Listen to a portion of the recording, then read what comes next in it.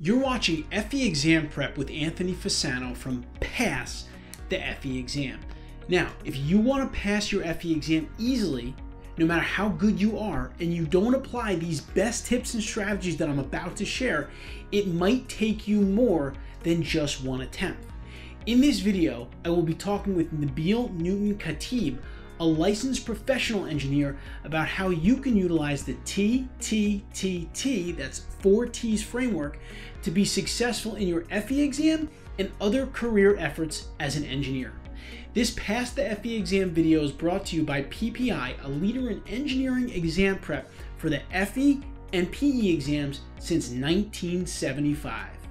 PPI provides expert prep courses and study resources designed to help you pass the FE exam the first time. PPI's live online courses include hours of lectures, problem-solving demonstrations, exam strategy sessions, office hours, and a passing guarantee. When you take a live online course, PPI guarantees you will pass, or you can take the on-demand course for free. With study guides, practice exams, and more, the PPI Learning Hub offers digital practice and review that you can take with you anywhere you have a device so that you can prepare during the times most convenient for you. Check out PPI today at ppi2pass.com to see all the options available for FE exam prep. Let's dive in. All right, so let's jump right into today's episode of Pass the FE Exam. Nabeal, welcome to the show. Thanks, Anthony. I'm very, grateful and honored to be here with you. So I'm just going to share some of my expertise. I don't have tons. No, we're happy to have you. So start off by telling us a little bit about yourself. What field of engineering are you in? So I am Nabeal Khatib. I go by Newton. I am a structural engineer. I'm a bridge structural engineer. And I finished my undergrad in civil engineering. I got also my master in structural, and I'm working towards my PhD, hopefully in the next couple of years or so. Okay, awesome. So take us back. Why did you decide to take the FE exam? Was it a requirement of your job? What was your reasoning behind taking it? So since I started this, journey, I know that I want to be on top of these, exams, FE, PE, SC. I remember before I got into the preparation for the FE, I was looking at the SC. So it's definitely a requirement from, the school that I graduate from University of Colorado, particularly in Denver, and they wanted us to take the FE before we graduate, or at least attempt to take it, whether you fail it or you pass it. But I really had a lot of determination to pass it and kill it from the first time. Awesome. So you knew kind of early on that you wanted to become a licensed professional engineer. Yeah. My mentor, Dr. Lee Cheng Lee, he is a PhD, PE, and SE, on top of that PMP. So I always had these titles after his name to be like a driven force for me. I mean, I do think that's an important point, because I think a lot of students at university may not be thinking about their license or their career. And if nobody is a mentor for them, or if no one mentioned it to them, they may not even know what the license is until it's later on in their career. And as we may know, trying to pass the FE exam later on in life can become a little bit more challenging. So it's good that you had the mentor to help you with that. Yep. Which kind of leads me into my next question. Based from everything you've heard, your experience, when do you feel is the best time to take that FE exam? So I always talk to my, clients, people that I mentor. I'm also a motivational speaker here in the Denver metro area. The best time to take the FE is when you are, undergrad, or when you're still in college. If you're not having a chance to take it while you're like finishing your undergrad, take it before you leave the school, because FE topics are pretty much what we learn in undergrad, statics, mechanics of materials, dynamics, all these, topics that we are familiar with while we're in school. But once we leave school, most likely you're not going to remember how to do, maybe if you're not a structural engineer, how to design a reinforced concrete, beam or something. Yeah, no, it's a great piece of advice. I mean, like Nabil said, when you're taking the FE exam, it just has an array of different topics on it. So, like, it's very related to your undergraduate, where you're kind of getting a lot of the different types of engineering early on in your undergraduate before you start specializing. And so, the sooner you can take it, either in school or right after school. I know the school that I went to, they literally had a bus for us to get us to the exam. That's how they were almost like requiring you to take it, which I'm grateful for at this point. I didn't realize the importance of it then, but I do now. And it does become very difficult the further you get out of school, because you're just not going to remember all that stuff, and you're going to have so many other things going on in life. It's going to become harder and harder to take the exam. And so, with that being said, Nabil, if one does want to take it, let's say in their senior year, close to the end of their university time, how can you kind of manage, or how did you manage that when you're studying for the exam? You're trying to finish up school. Talk to us a little bit about that. So Anthony, I always say this, and I say it in a very humble way. Do not take my preparation as a guideline, because I'm a very, very technical guy. I love digging deep through equations, manuals, deriving these, equations. So my wife always keep telling me that you're crazy about equations. Everything that you do in life is equation. Even like a simple thing, you turn it to like a spreadsheet. When we bought the house, I turn out the whole process to like equation and a spreadsheet, interest rate and all that, crap. So, but that's away from the topic.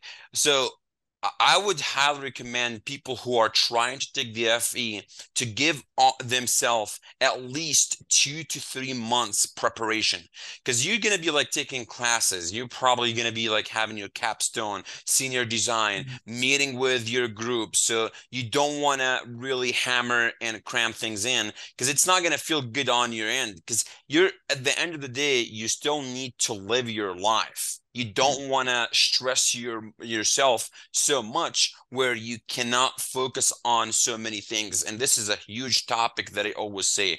In my speeches, the TTTT. That's the strategy that I go always with.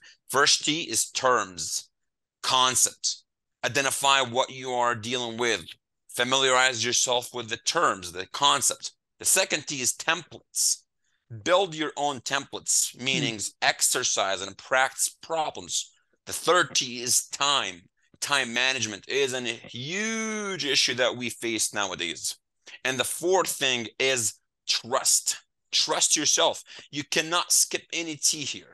You cannot go all the way to the trust while you did not practice. You cannot skip the third T, which is time, while you did not familiarize yourself with the concept. You cannot go and, run marathon before you start walking, if that makes sense. And that's it's clear as mud, right? It's super, straightforward. If you cannot practice, you don't put in the work, you will never ever, get it. It's a test that I always say it's the easiest test slash the hardest test. So it could be very hard, it could be very easy. I'm sorry. No, Keep no, saying. I think I love the TTTT, and let's see if I can remember it. I didn't write anything down. Know the terms. That's the first T. Develop templates that can help you in your preparation, right? Yep. Manage your time effectively, which is important. I think even beyond the FE, you're going to need to do that for sure. And then the last one was, oh, hey, hold on. Let me remember. Let me remember. Templates. What is it? I forgot the last one. Trust. Trust. How could you forget Trust to trust? yourself. You got to trust Exactly. yourself. I mean, I'm a big proponent of frameworks, and I do believe that it can be very helpful, especially when someone has a lot going on in their life, like a student who's trying to graduate, having a simple framework in place to help you.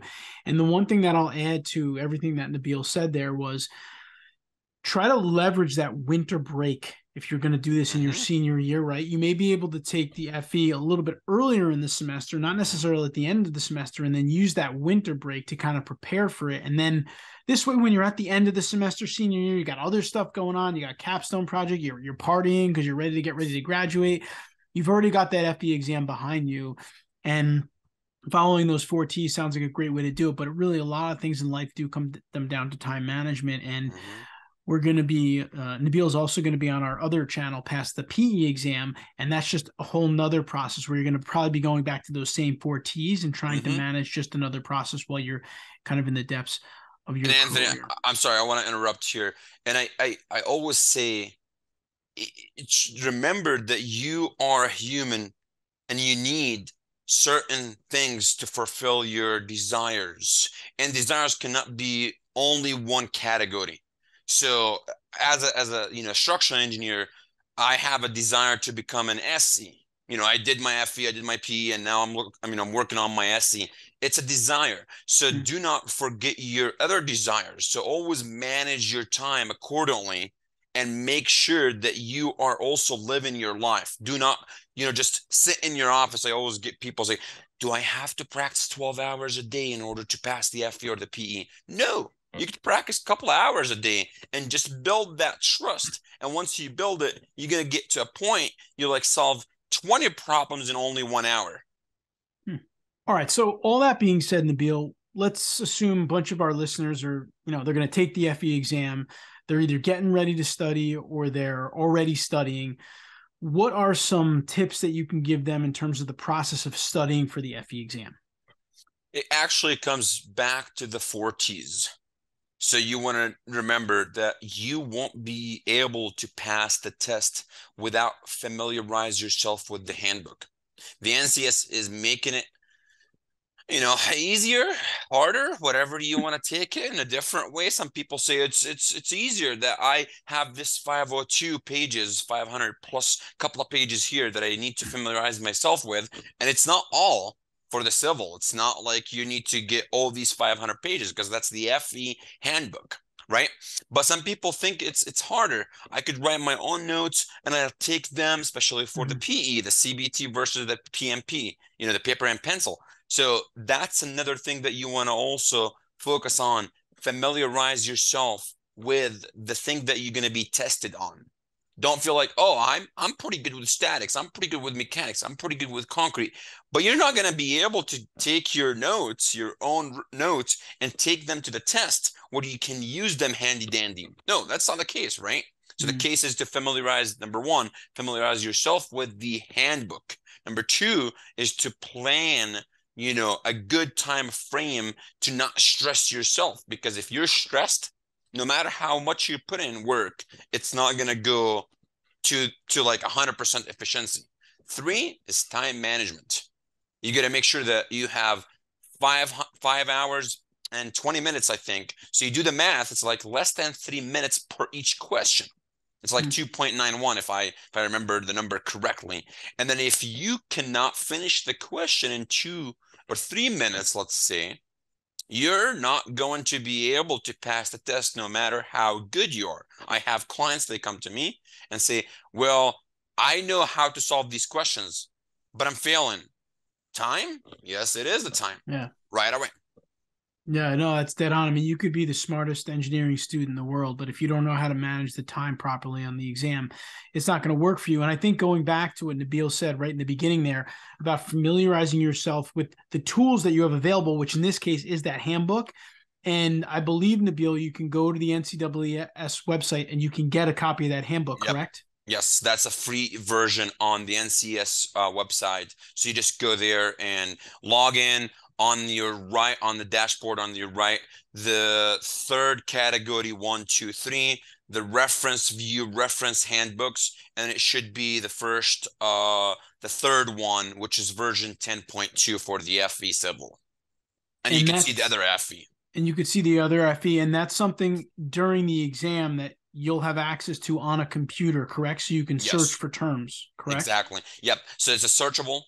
Control F is your friend. It's going to be a split screen between questions on the right, and the left is going to be your NCS handbook. There And you it's go. searchable whether you want to do like certain words, whether you know exactly what sections, so you go through like the table of contents. Awesome. All right, so lots of good stuff there for our listeners to unpack and hopefully use as they prepare. So, last thing here for some of our viewers that might still be up in the air about the entire process of obtaining their professional engineering license, of course, the FE being that first exam of the two, what would you tell them based on your career to date as a professional engineer related to whether or not to really take the time to pursue their PE license? Absolutely. This is a really hot topic. There is always, I keep saying, 1, 2, 3, 4, 5 things that a need to address in order to fully understand how crucial the PE is. Number one, prestige. People, when they look at your name and after your name PE, they respect you more. With all respect, right? Hey, there we go, right? I don't have it. So that's the first thing. Second thing is the career development. You could ask for more, responsibilities because now you're a PE. And the third thing that a lot of people look at it, authority. You cannot sign, you cannot seal drawings, you cannot open your own firm if you're looking for that agility without having the professional engineering license. Number four, career flexibility. You could say, you know what, I'm not working for this company. They're not, they're not giving me what I'm looking for. They're just, ignoring me or whatever. Once you fill in your application, you have your PE, 2 letters, simple and easy. People are going to look at you differently. And lastly, money, dollars. Nobody does not like money, right? More money. Absolutely. No, those are all really valid reasons. And the one thing that I'll mention too is don't let people talk you out of chasing the PE license as a student because you're not going into a certain type of engineering. I know that when I was practicing, where I was studying in college, a lot of my friends were going into construction and they kept saying, you don't need a license if you're in construction. The problem with that is that if you don't get your license now, it's going to be very difficult for you to go back and get it. And who knows what you're going to do in 5, 10, 15, 20 years from now, right? Yep, you're absolutely right. The SE is now being, a serious thing for a structural engineer. People keep saying, oh, my goal is the PE. I'm just going to need to get the PE and stop. They're not looking for the SE. Some states already, force people to get the SE in order to seal drawings for structural engineers. Chicago or Illinois, Georgia, now, Washington State, Utah. So, and, important. So, yep. When you're young, it's the time to learn these things, get these licenses and credentials, build your authority, like Nabeal said, and set yourself up for a lot of flexibility and success in your career. So remember Nabeal's 4 T's, right? We got to think about the terms. You got to think about the templates. You got to manage your time effectively, and you got to trust in yourself and trust in the process that you've created. Good memory, and Anthony. If you do that, you will be successful. So once again, Nabeal, Khatib, Nabeal, thank you so much for spending some time with us here on Pass the FE Exam. Not a problem. It was my pleasure. Thank you, sir. I hope you found this week's video helpful. In upcoming videos, we will answer more of your FE exam questions and run through more practice problems. Pass the FE Exam will publish videos weekly, so please be sure to click that subscribe button as you'll get expert tips and tricks, including practice problem solutions weekly to ensure that you pass the FE exam. And please, I encourage you to ask questions in the comments below that I will read and respond to in future videos. Maybe there's a specific topic you'd like me to cover or a question you need answered. Pass the FE Exam will have you covered. I'll see you next week on Pass the FE Exam.